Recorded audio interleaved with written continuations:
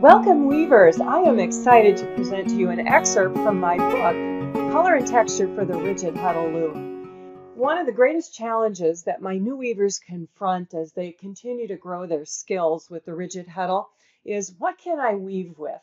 How do I get the yarn right for the loom and the reeds that I have?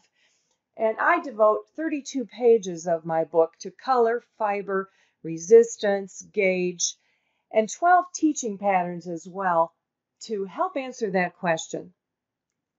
Here I'm presenting an excerpt regarding knitting yarns, gauge, and reed size. I've placed a few common weaving yarn weights under a corresponding category for knitting yarns here. You don't see knitting and weaving yarns cross-referenced very often, since these systems were not created with each other in mind. Yarn weight for knitters is about categorizing a range of yarns by diameter and how they perform on different size needles. So weight actually refers to gauge here. Knitting yarns tend to be softer than weaving or cone yarns, as they generally have less spinning oil in them and they can be more loosely plied. The weaving yarn numbering system is more accurately a weight reference. It starts with yards per pound. Established in the 19th century, a base standard for a single strand of cotton was set at 840 yards per pound. That's the number one. From there, number two is 1,680 yards per pound, or twice the yardage. Number three is 2,520 yards per pound, 3 times the yardage, and so on. This standard was also applied to rayon and its subcategories like lyocell, which is tencel, and bamboo. The larger the number, the more yards in a pound, and the finer the strand. This weight is normally the first number in the pair. The second number is the number of plies. Wool and other animal fibers, linen, and some types of silk each have their own standard, which adds to the complexity. Throw blends into the equation, and the fact that some manufacturers will reverse the numbering system, and you can see that this can be a bit mind-boggling. Additional detail on weaving yarns is outside the scope of this book, and generally outside what is useful for garment weaving on the Rigid Heddle, unless you want to double the finer yarns or use them as weft for a lighter weight fabric. I sometimes choose cone yarns for plant-based fibers when I want a lighter weight smooth thread to mix in with my knitting yarns, either as warp or weft. They play a suitable role in the background to lessen the weight of a fabric. They may also be more economical, and lighter gauge plant fibers can be harder to find among knitting yarns. Otherwise, I tend to leave the cone yarns to those who focus on producing home goods, tapestries, and functional items where larger quantities, stronger plies, and more bodied fabric are desirable. Moving on to warp set, standards, and deviations. Getting the reed size right is one of our greatest challenges. As you grow your skills, matching dent to yarn will be more obvious. Still, there are times when the assumptions of even the most experienced turn out wrong. The first few inches of your weaving should be examined to determine if the fabric has stability and is what you intended. If you have the wrong reed size, don't be afraid to unravel, untie, and transfer the warp to a different one. Unweaving is substantially faster than weaving.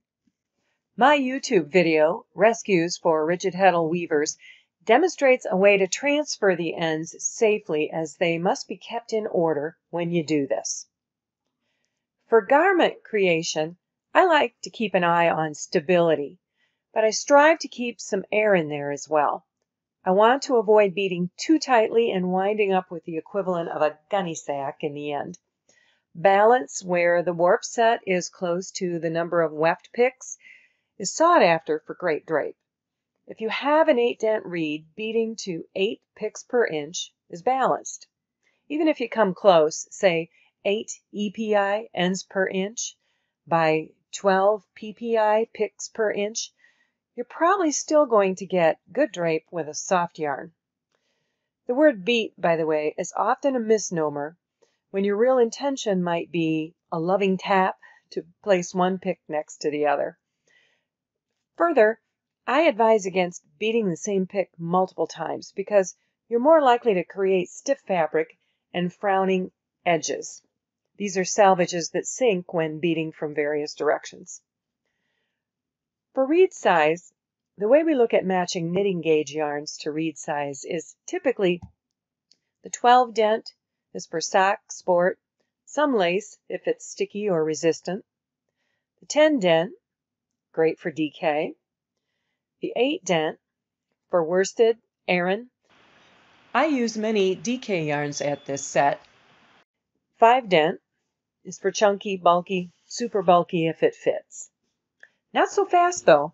I like to put warp in 3 general categories for the beat. First is sticky yarn. This can be wool that is woolen spun. In other words, prepared and spun from fibers of different lengths going in different directions. Textured yarns create a drag on your weft to slow down the beat and allow a wider set. Yarns with no or low elasticity are resistant to the beat, like cellulose fibers or many silk varieties. Then we have slippery yarns, such as worsted spun, not to be confused with worsted gauge, which are smooth, same-length fibers prepared to go in the same direction. Since worsted or woolen spun are not normally on the label, you'll have to use your sense of touch to judge. Looking at the small incremental difference between 8, 10, and 12 dent reeds, I consider the 10 dent the middle guy to put more air into the fabric of sticky or resistant sport gauge yarns, for example, or to stabilize and tighten slippery worsted gauge yarns. Note that rayon can be resistant when tightly plied due to its delayed elasticity, but its slick surface is slippery when loosely plied, as with most rayon in knitting yarns. As always, sample, sample, sample. I have a YouTube video for that too. It's Test Warp on the Rigid Heddle Loom. I hope you've enjoyed this excerpt from Color and Texture for the Rigid Heddle Loom. If you'd like a free pattern to sample from the book, go to my website, www.pawstudio.com.